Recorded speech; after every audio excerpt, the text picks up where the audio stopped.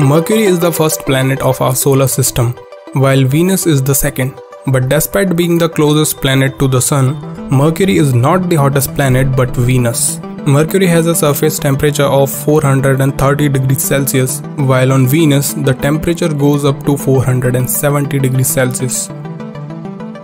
So hey, namaste everyone, you are watching Wise Vibe.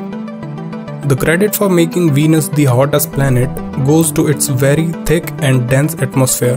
It has about 93 times the Earth's atmospheric pressure and comprises of almost 97% of carbon dioxide.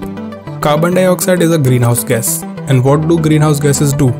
Yes, they trap heat, and so does CO2. Being a greenhouse gas, carbon dioxide traps heat coming from the sun and doesn't allow it to escape, making Venus's atmosphere very hot, or should I say very hot.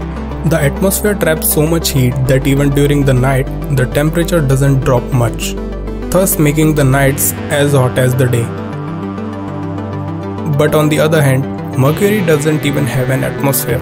The first planet of the solar system also happens to be the smallest planet, due to which its gravity is very weak, so weak that it makes it almost impossible to hold the atmosphere.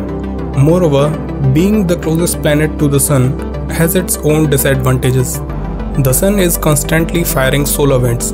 Solar wind is a stream of charged particles having very high kinetic energy, and Mercury, being closest to the Sun, is most susceptible to solar winds, which also makes it very difficult for Mercury to hold its atmosphere.